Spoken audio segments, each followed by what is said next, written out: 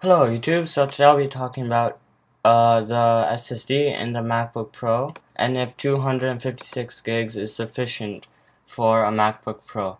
So here I am running the MacBook Pro Retina with 256 gigs of solid state, and I'll be discussing how I cope with all of this space and overall if I think it's worth surviving with only 251 gigs of flash storage.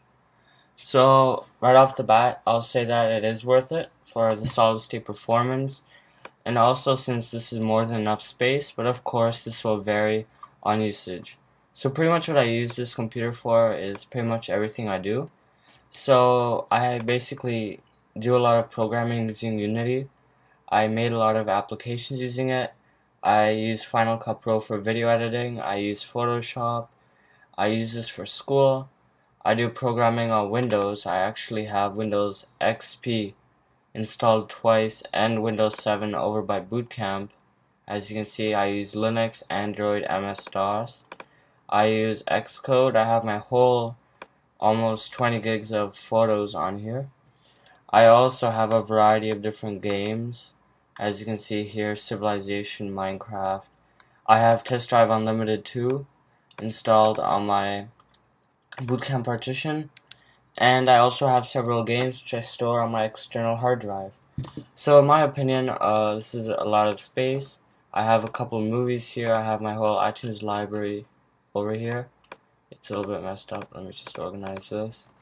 Yeah, and I find it's very copeable. I mean, it's best if you have an external hard drive in order to keep the less frequently used applications there, especially large movies, etc. But overall, I see that I actually coped with it quite well. I have Bootcamp installed also, and I also have almost 50 gigs of free storage right now. There's a couple of programs that I use to help preserve all of this space, notably Disk Inventory X. I have a video on my channel regarding that program, which pretty much analyzes your disk and shows you what takes up the most space, what specific files, applications, etc. on your Mac.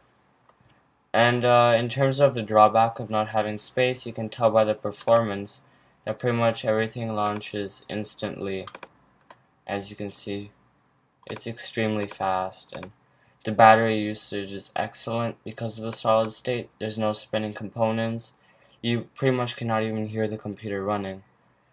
It's just a very nice and pleasant experience. Would I go for the 512 gig one? Certainly. You wouldn't have so many headaches for space. And personally, 128 gigs is not exactly enough, especially for my usage. And especially if you want to use Bootcamp for any serious work. Virtualization, you can also host it over an external hard drive.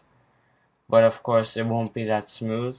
And virtualizing an operating system generally is significantly slower than running the operating system natively through your computer. As you can see here, this program is excellent. My Parallels Desktop Windows XP partition, running all of my programming software including Visual Studio, etc., takes up most of my space along with Ubuntu. And also Xcode, Unity, Civilization, Final Cut Pro, iPhoto, iMovie, probably Blender, and other applications also use up a lot of my space. And a lot of different applications like also documents, sets, etc. suck up my space. And an additional app that I commonly use to clear up space is actually Disk Doctor, which is a very nice app. And it really helps me save up on a lot of space. As you can see, application cache. Quickly clear up space, next, on, trash can, clear the trash, next, clean, and I just cleared up a lot of space.